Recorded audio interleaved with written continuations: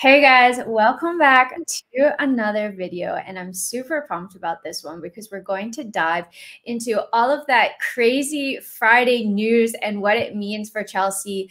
And I'm joined by Ben Jacobs, a senior reporter for CBS Sports. Ben, thank you so much for joining me. You were really the one to break this news on Twitter as well. Great to see you, Ellie. Yeah, a number of journalists have been following the Chelsea takeover, and I suppose the advantage that CBS Sports have is that from the original 4 consortia and then the 3 that went through to the final stage, they all had American links. So we had a particularly unique perspective, but even by this Chelsea takeover standard so far of delays, mystery, uncertainty, big players from business, alliances between rival bidders in the earlier stages, even by all of that drama or saga, whatever word that you want to use, the Friday 24 hours added an extra level of chaos that I don't think any of us saw coming. I definitely didn't see it coming. I was out and I just happened to check Twitter and I was like, what is going on? So to recap, guys, if you have not, for some reason, seen this news, Todd Boehly was named as the preferred bidder for Chelsea. What exactly does that mean, Ben? So a preferred bidder is effectively, in layman's terms, a selected group that is put through to the final stage, in this case, of a takeover for Chelsea Football Club. And what it means is they become, in effect, the favourite to complete the deal. And by becoming the preferred bidder, they get various liberties that allow them to get from being the last group in the process to acquiring the football club. Now, what makes things interesting in this case is that they are the preferred bidder in the process, defined by Rain Group and endorsed by Chelsea Football Club. But then when Sir Jim Ratcliffe comes along with a 11th hour bid, if you like, he's not part of the formal process. So you can, in theory, have a preferred bidder who would expect to be the only one left, at least for a period of time until they have an opportunity to complete the deal. And in addition to that, a sort of rogue bidder outside of the process. And of course, if Sir Jim Ratcliffe had bid formally and been part of the process from start to finish, then Chelsea would have to make a decision as to whether they were going to have an extra stage and put 2 bids through, or whether they were going to proceed with 1. But instead, we've got this bizarre scenario where there's a preferred bidder from the official process, and that's Todd Boehly, and then there's a lurking suitor waiting to see what happens, who is still effectively waiting and has no control over what happens with Todd Boehly and the preferred group, but is formally or informally, depending on which way you look at it or term it, still in the process. And that's what created such confusion over the last 24 hours. Number one, how can you have a preferred bidder and a new bid? Number two, how can you have a new bid that is not part of the formal process? And number three, have Chelsea taken the new bid seriously? And if so, is there one group? And is that Todd Boehly the favourite to complete the deal? Or are there 2 groups left in the Chelsea process? And in which case, are they going to be pitted against each other? Or is Boehly still likely to complete the deal? And where does that leave Jim Ratcliffe? And why would he release such a bullish statement if he wasn't a serious contender? So these were the questions racing through everybody's head, particularly on Friday. Those were the questions I had, exactly. But we do have a little bit more clarity now, at least. But look, coming back to the preferred bidder, regardless of Sir Jim Ratcliffe, being preferred bidder allows Todd Boehly's group to agree a period of exclusivity to sign a purchase agreement.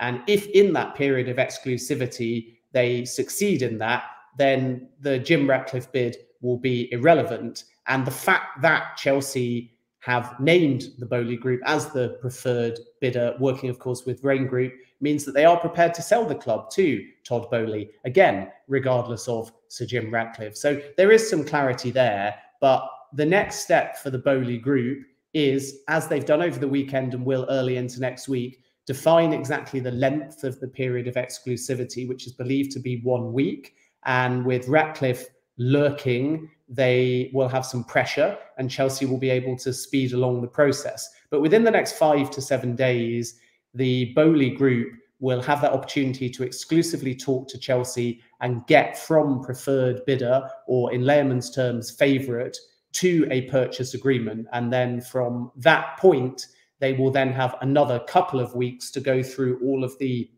box ticks of a takeover to fully complete the acquisition before May the 31st, when Chelsea's special license expire. And by box ticks, I mean passing the owners and directors test with the Premier League, which shouldn't be a problem, having the new license of sale signed off by the British government, and transferring the funds. And obviously there needs to be some clarity as to exactly where those funds go, because Roman Abramovich cannot receive them directly. And there also needs to be some kind of transparency over what specifically the donation will entail, because we know from Roman Abramovich that the funds are going to, quote, the victims of the war in Ukraine. But what does that mean? Is it through a new charitable foundation? Is that foundation still defined by Abramovich, even though he can receive no benefit? Are Chelsea's current executives going to set that up, or can the new ownership group have some say over that? And will there be any consultation with fan groups as well? So there's a few questions like that. But, you know, in essence, the roadmap from Boehly's perspective is exclusive talks. If they succeed, purchase agreement. After the purchase agreement, they pass the owners and directors test. They clear the sale with the government. They transfer the funds, and then they take over the football club, all in theory before May the 31st. Otherwise, Chelsea's special license will expire. Interesting. And so kind of just to kind of bring that Jim Ratcliffe angle. So I understand from what you've said that really Todd Boehly is going forward, and if for whatever reason they can't reach an agreement, then that bid is still there. But it seems like Todd Boehly should, in theory, be the new owner of Chelsea Football Club. Is that more or less safe-ish to say? I think the Boehly bid would tell you that, but obviously Rain Group and Chelsea specifically are under no obligation to sell to a preferred bidder. I think given the need for speed, Chelsea wouldn't be wasting their time entering into any period of exclusivity with a preferred bidder unless they were prepared to sell. But if during the process there are any hurdles, or if Chelsea are prepared to allow Ratcliffe to flesh out his bid and pitch it, and they like that and they think it can be done equally as speedily, then absolutely they could turn to Ratcliffe. So if you want to really simplify it and look at it superficially, you would say that Boehly is in the box seat to take over Chelsea, and Ratcliffe has come in with a late offer, an impressive one on paper financially speaking, but it is a backup. And Chelsea are wasting their time entering into exclusivity with Boehly, because at that point they can't progress things legally with Ratcliffe. And the period of exclusivity will only be short, but a week is still a long time in the context of how quickly Chelsea needs to be sold. So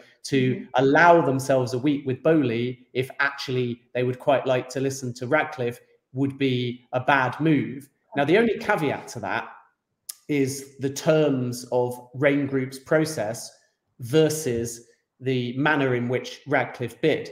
And by that, I mean exclusivity can come in theory, even though the Boehly Group won't like it, via the Rain process.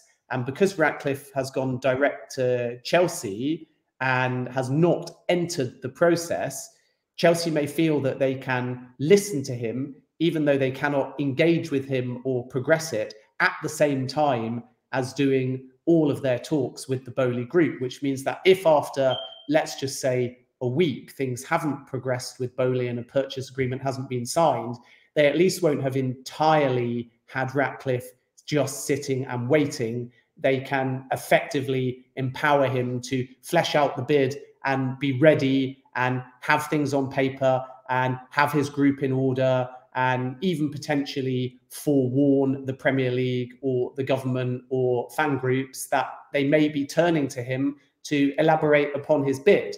And that will be his hope, ultimately, that due to the delays and due to back and forth over the value of the sale and due to questions over whether the numbers add up over the renovation of Stamford Bridge with all of the consortia, not just the Boehly Group, over the last 2 weeks, Sir Jim Ratcliffe saw a window, having wanted to buy Chelsea originally in 2019, but been unable to agree a price with Roman Abramovich at that point. So now Ratcliffe feels like he knows the club. He did some legwork behind what he'd do with it in 2019, albeit that's in the pre-COVID-19 era and also before all of these sanctions hit Roman Abramovich. So a lot has changed at Chelsea, but he'll certainly feel like he knew the football club relatively well and is in a position to swoop in. So it wouldn't at all surprise me if, from Boehly's point of view, he engages into exclusive talks with Chelsea, and absolutely they see that as the most likely scenario, and Boehly is now the big favourite to take over Chelsea Football Club. But what Chelsea don't want to do, having ruled out the other two suitors, is find that there's a late problem with the Boehly bid on either side. The deal doesn't happen or as quickly as Chelsea need it, and then they've got nobody waiting. Yeah. So that, I think, is why Chelsea haven't just dismissed the Ratcliffe bid, because they know that he's serious and that the funding is there. And then they have somebody to turn to or use as leverage against Boehly to get the deal done as quickly as possible and at the value that they want. So at this stage, there shouldn't be actually that much negotiation. The back and forth predominantly should have already happened. But because Roman Abramovich wanted a bit more money given towards the charitable trust, and because Ratcliffe has come in with a relatively healthy offer, financially speaking, Chelsea once again have got leverage and control over the situation. And I think that's why they're open to leaving Jim Ratcliffe almost hanging for a week to make sure that, come what may, they've got two suitors in this race. One that's leading the race and is likely to buy Chelsea, and another in case anything goes wrong. And that's my reading of the situation. But of course, it's fluid and a lot is going to change in the next 7 days. But talking to the Boehly consortium and even the two failed suitors, the feeling really for the last 10 days has been that the Boehly group were always likely to be the preferred bidder, and they continue to build the situation as nothing has changed. So now they expect just to smoothly go into the next stage next week, sign a purchase agreement. And if they sign that purchase agreement, there'll ultimately be nothing that Jim Ratcliffe can do. And if Chelsea ask Jim Ratcliffe to flesh out his bid, put it on paper, and they're impressed with that, they will effectively have to end exclusive talks with the Boehly group and move on to Ratcliffe. And not only is that very risky time-wise, but the Boehly group won't be coming back after that if they are removed from the process because Chelsea suddenly turn their attention to somebody else. Yeah. Not only have Chelsea gambled on Ratcliffe, even though that bid is not as developed as the Boehly bid, but in addition to that, they've completely bypassed the process that they set up. And that's not a good look. And this sale is partially, at least, about optics. So Chelsea are actually in a very difficult position with Ratcliffe if a scenario did emerge where they wish to develop that bid, because what they would be doing is saying to the other suitors, to Rain Group, to the government, to the Premier League and the fans, you needed an urgent sale, a fire sale. We set everything up, but then we decided at the last minute to abandon all of that and just go with a big offer that came in at the 11th hour. And you can do that, like, even though that the process was set up, because I was under the impression that you had to go through that process. And so that's why I was surprised that the bid was even able to go through or come in, because I thought, like, well, these are the bidders. This is it. Nobody else can enter agreements.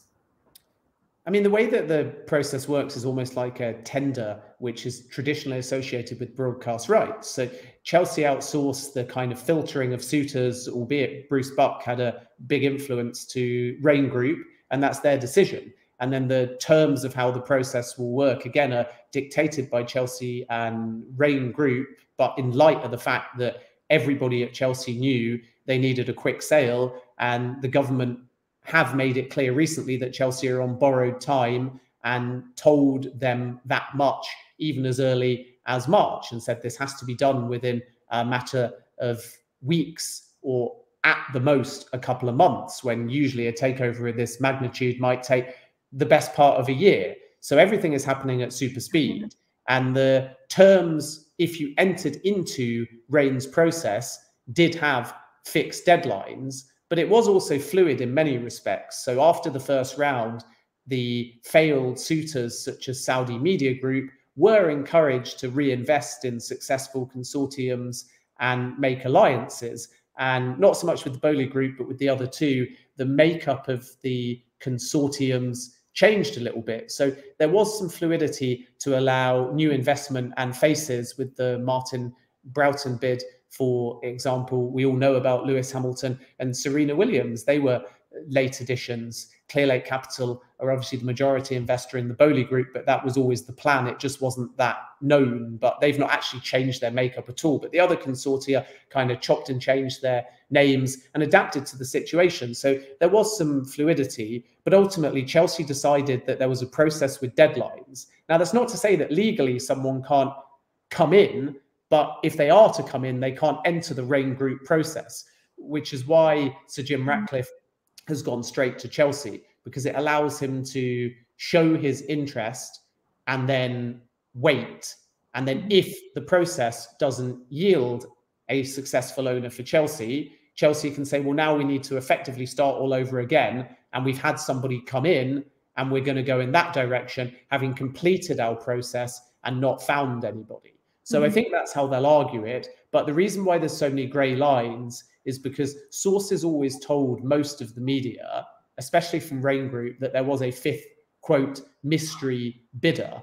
And Rain Group sources made it clear that that mystery bidder never came to fruition. And that mystery bidder is effectively Sir Jim Ratcliffe. And what Sir Jim Ratcliffe did is considered bidding for Chelsea when Rain first put the sale to tender, if you like, expressed an interest in March, formulated a, for want of a better word, vague plan, and then walked away, and now has returned directly to Chelsea with a sort of spontaneous bid. And Rain Group sources have always maintained that that fifth mystery bidder never made it to the first offer or the final offer. But we were well aware as media that there was a fifth mystery bidder in the mix. But then when the final shortlist came out, and originally there were only 4 on it, including the Ricketts Group, the feeling was that mystery bidder had gone away. But now Sir Jim Ratcliffe is back and has kind of silently waited in the wings, seen how it's all played out, and then swooped in at the last minute. But I think if Chelsea are to go with Ratcliffe, they effectively have to argue that the Rain Group process officially was carried out openly, transparently, and according to the book,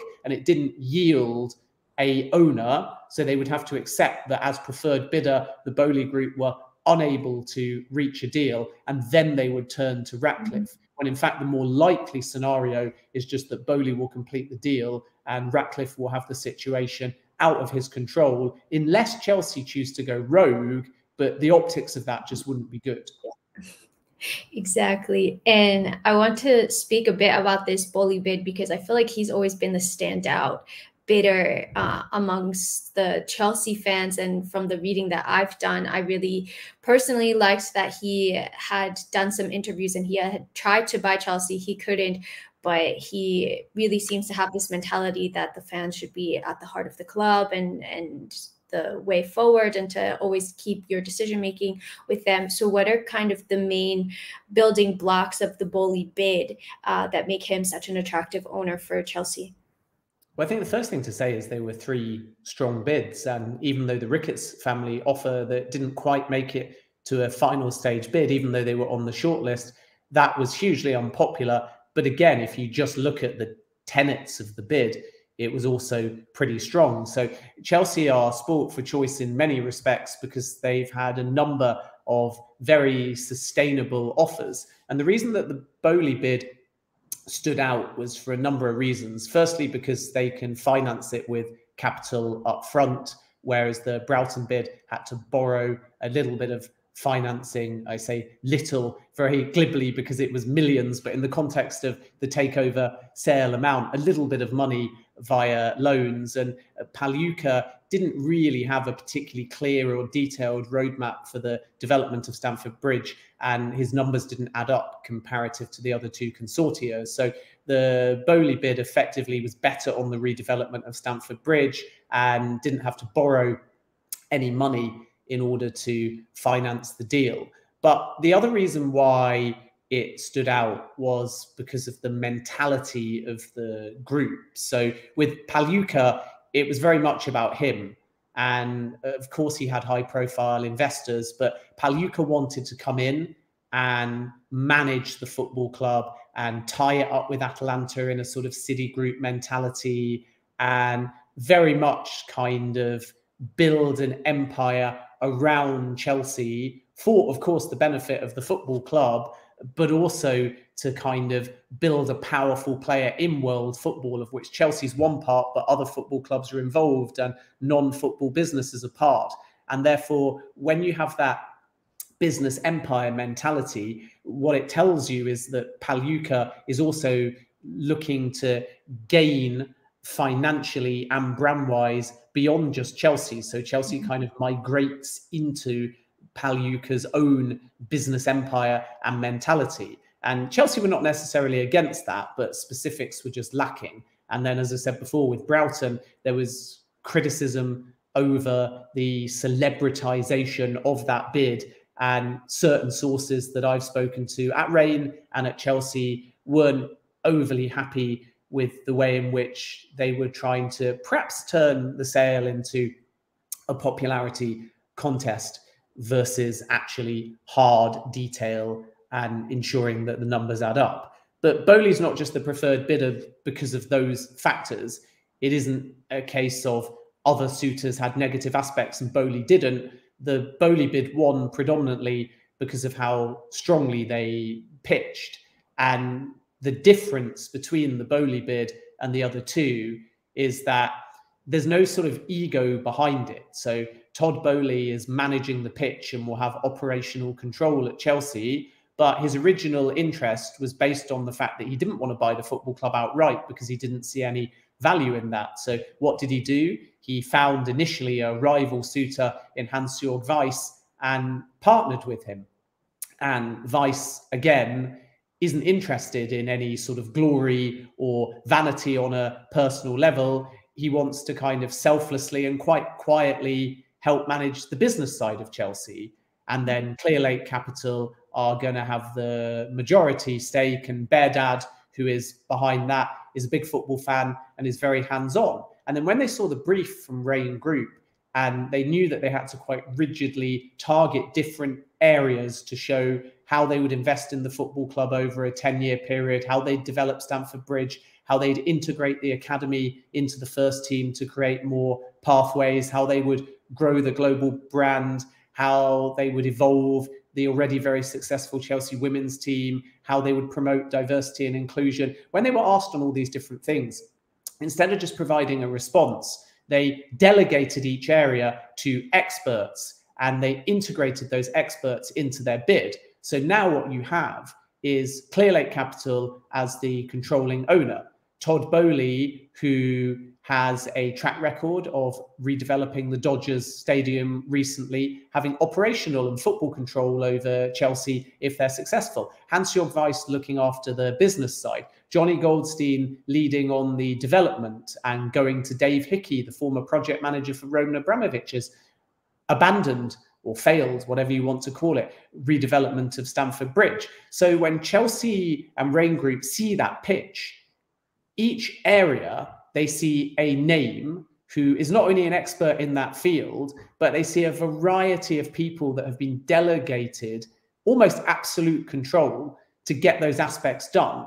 So they feel that that bid is a team effort, and they're very impressed by the experts, and they think that it is sustainable, and they genuinely believe that each area being pitched can be realistically done because it's not a pitch from scratch. It's a pitch using people in each area that have succeeded before in whatever has been asked of them. So naturally, if you want to redevelop Stamford Bridge, it helps to have Dave Hickey on board as a consultant because he's worked with Roman Abramovich to put together a starting plan before. And Chelsea's new owners can learn from that. It helps to have Jonathan Goldstein because he has huge experience in the property area. So I sort of compare it a little bit, and Chelsea fans might raise their eyebrows at this, to Newcastle United. And I don't mean like for like in terms of ownership groups, because they couldn't be more different. But if you look at the Newcastle United setup currently, you have Amanda Staveley, who is a minority owner like Todd Boehly will be, who speaks for the football club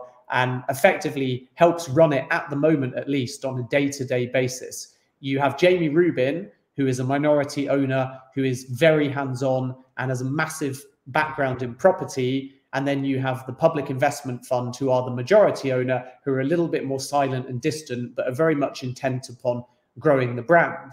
And at Chelsea, again, I think you'll have these divisions. I believe that they'll be a lot smoother than at Newcastle United. And I think that Clearlake Capital will actually prove to be very vocal and transparent rather than entirely silent. But fundamentally, you're going to have at Chelsea a majority owner that's more intent upon commercializing the club and growing the brand. And then you're going to have a series of minority owners that have delegated roles, with Boehly controlling the football side, with Vice having a smaller say perhaps on the football side, but fundamentally being a part of business decisions.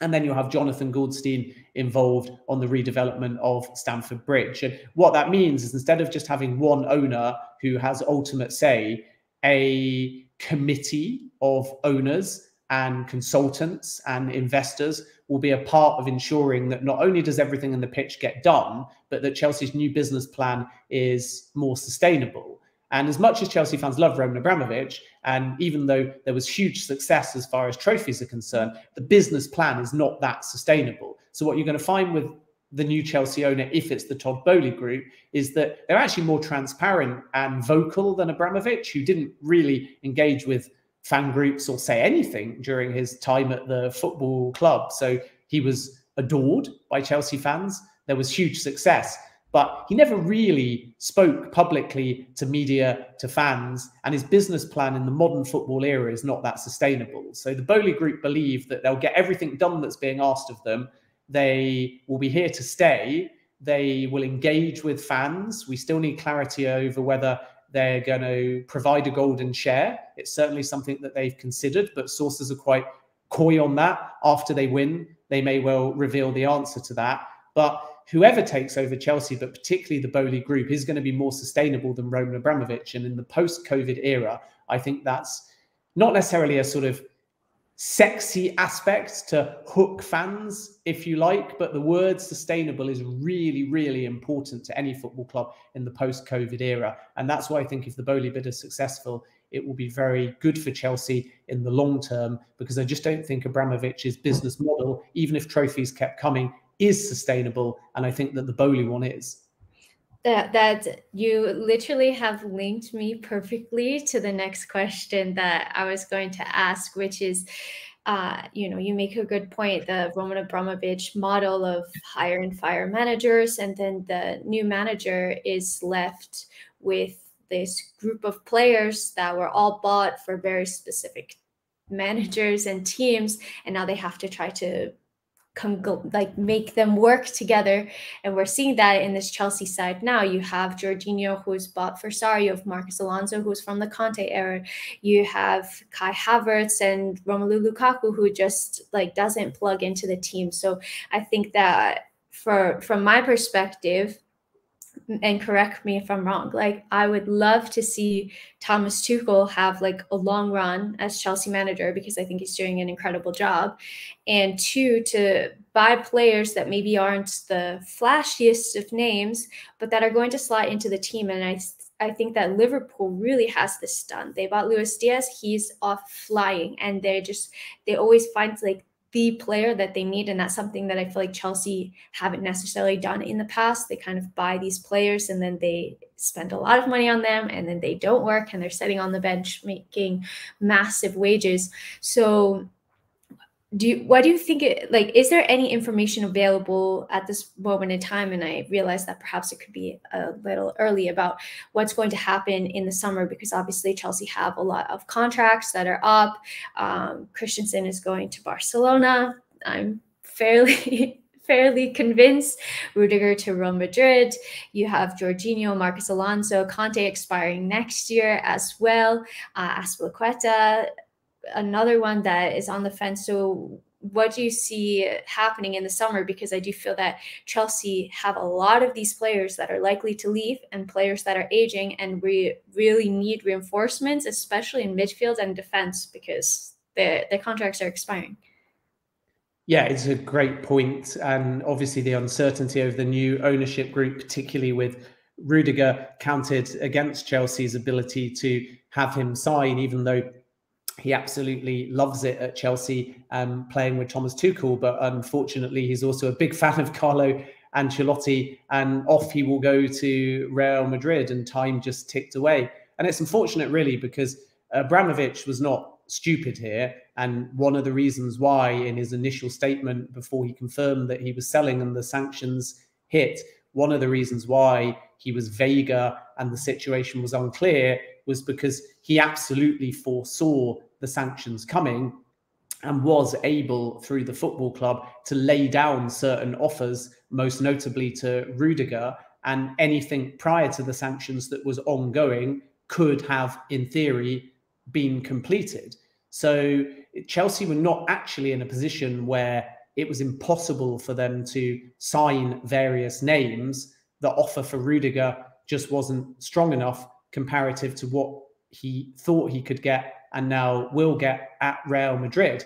And there was no real scope to negotiate from Chelsea's point of view, not because legally they couldn't, because again, that process had started, but just who's signing it off.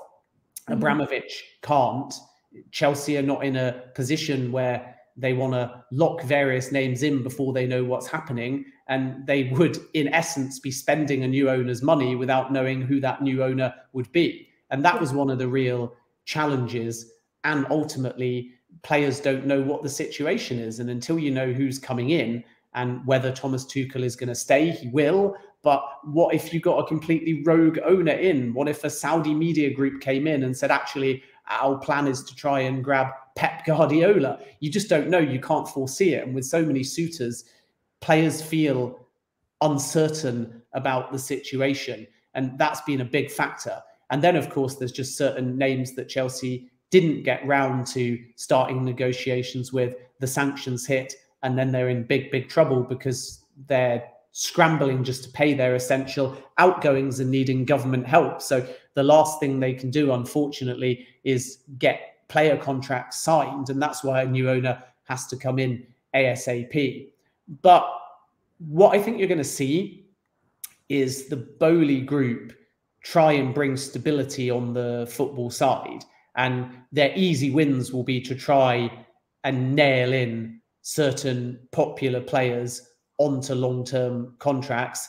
And as you alluded to, define what they're going to do with the slightly older players like N'Golo Kante, very popular, but are Chelsea going to move him on? And by the way, if they are, then come back to Leicester, N'Golo. You would be very welcome anytime, because most players that you say are aging might pass their peak at Chelsea at Kante's age, but Kante ultimately plays like he's an 18-year-old and probably will do so until he's 100. So I don't think that if you're considering Kante, people should necessarily be looking at his age rather than the qualities that he brings and how much of a model professional footballer he is.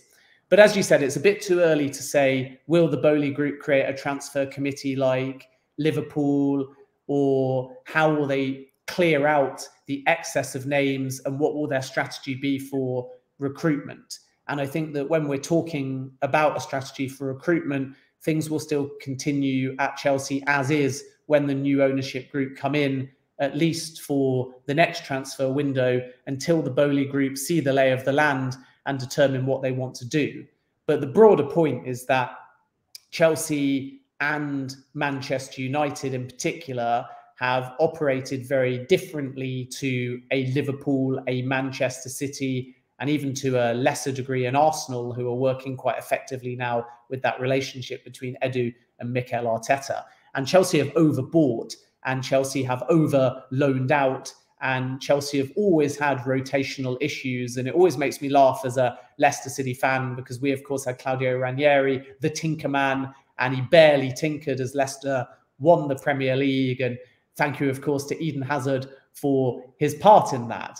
But it just the battle at Stamford Bridge, that was epic. That was insane. Totally epic. We're nearly at the anniversary of that as well, and the party at Jamie Vardy's house. But I think the point that I want to make is that when Ranieri came to Chelsea, he actually also had to do a clear out, and he inherited a load of old players with relatively big egos, and he brought in names. And then he was one of the first managers, I think, at Chelsea to realize how hard it was to balance a large squad and the number of egos, but also the huge array of talent. And that's the sort of hard part, is that when tactically you're looking at different teams with different setups and a long season, it is sort of tempting to keep names that don't play that often, but can play a role in a certain game, or you realize that you may get an injury or a fixture congestion or a COVID outbreak. And that's made it quite hard for a number of clubs. There's almost two aspects here. It's one, how do you balance a big squad and keep everyone happy? And every major club has that issue. And then two, how do you recruit for longevity? And if you're going to recruit for longevity, do you commit to a set way, a set style, a set manager? And that's where Abramovich's cutthroat approach, even though he's won so many trophies, has left certain players surplus to requirement. And that's where some younger players at Chelsea haven't seen as many pathways through to the first team, because sometimes Chelsea perhaps have been guilty of bringing in a talent that they say they're going to be patient with, and then wanting an immediate return and bringing in a star or two or a number of players in a certain position. And then that young player ends out on loan or unloved or lacking game time, instead of maybe being thrown in a bit earlier and Chelsea having the faith that they'll learn quickly.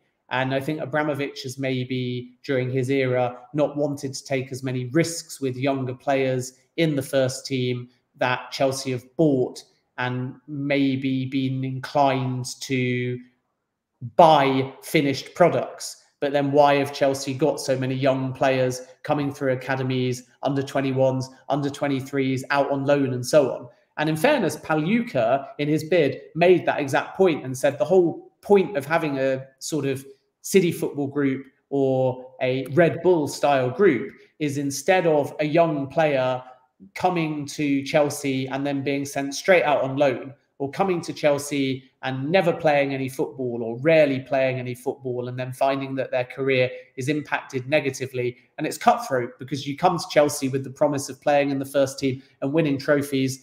It doesn't work out, and then see you later. And it's almost like you were never at Chelsea for a number of these young players. And it can impact upon their football, but also their mental health as well. And in a group scenario, and Pagliuca, as I say, made this point, you don't have to say the promise is Chelsea. You have to just say, join our group.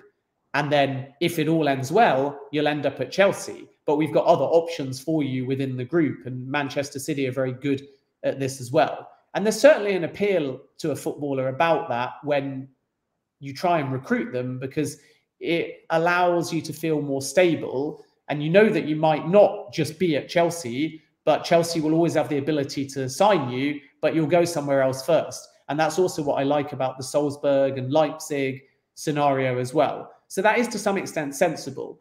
But I think that's too broad for Chelsea at the moment. And they've got too many players and too many targets to just transition to that and have those relationships with other clubs. So I think first and foremost, as you rightly say, and it's an excellent point, Chelsea just need to maybe move into that transfer committee model where Tuchel or whoever is in charge over the next few decades buys into this collective approach that says whether he stays or another manager comes in over however many years, there'll be a consistent approach to recruitment.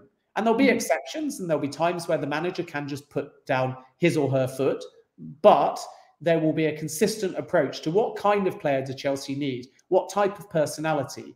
And at Liverpool, it's so much more simple than people realise. So I spoke to a source at Liverpool on the scouting team, and he said that we actually only look for two things to begin with in a footballer.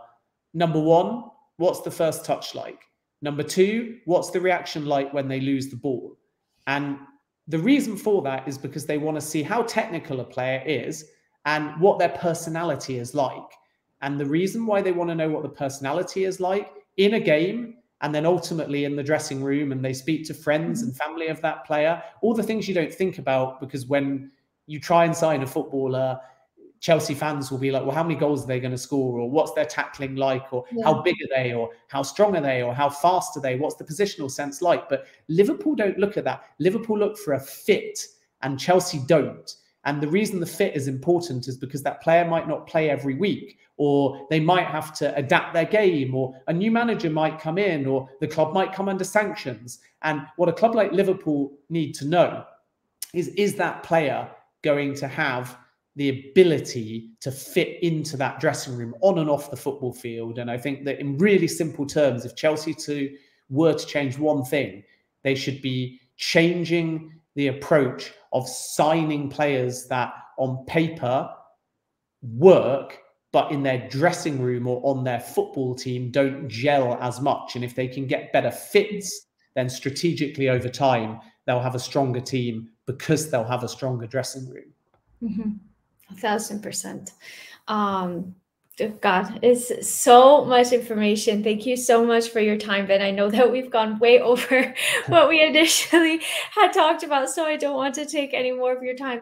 But thank you so much for joining the channel. You gave such brilliant insight. I really, really, really appreciate it. And of course, I think everybody should know you from Twitter, because you've been providing like incredible updates. But if not, let everybody know where they can find you. Yeah, you can find me at Jacobs Ben, not to be confused with Ben Jacobs, who is actually the Washington reporter, I believe, that was attacked very famously and had his glasses broken, I believe, by a US senator. So he works for The Guardian doing news, and I'm obviously a sports journalist at CBS, but often I get tweeted about US politics and Trump by Americans because they think I'm the Guardian reporter, and sometimes he no doubt gets asked questions about the Chelsea takeover. But yeah, I'm at Jacobs Ben, and make sure that you also follow CBS Sports Golasso as well. We're across the Chelsea takeover, but if you're in America in particular, we also cover the Champions League and Serie A and the NWSL as well. So well worth keeping across all of our handles and our talent as well. And please do reach out to me as well if you've got any thoughts or questions or comments. I'm always happy to answer questions and engage with Chelsea fans on this, and always do my best in a very fluid situation to pass on as much information as I can. Awesome. Thank you so much, Ben. I listen to the K Golasso podcast all the time, so highly, highly recommend. They do a ton of coverage. I don't know how you produce so much content, but it's incredible. So guys, thank you for watching this. I hope that you enjoyed it. And yeah, if you have any questions, direct them to me. I can direct them to Ben, direct them to Ben as well, because I'm sure that we're going to have a lot more updates within the next week-ish or so. Just a note, we talked about this at the beginning. We've recorded this on Sunday, May 1st at around 12 p.m. because we know that the news is always changing. So this recording is at the time of I can't speak today. This is the amount of information that we have at the time of recording. There we go. So guys, thank you for watching, and yeah, until next time, I'm out. Bye.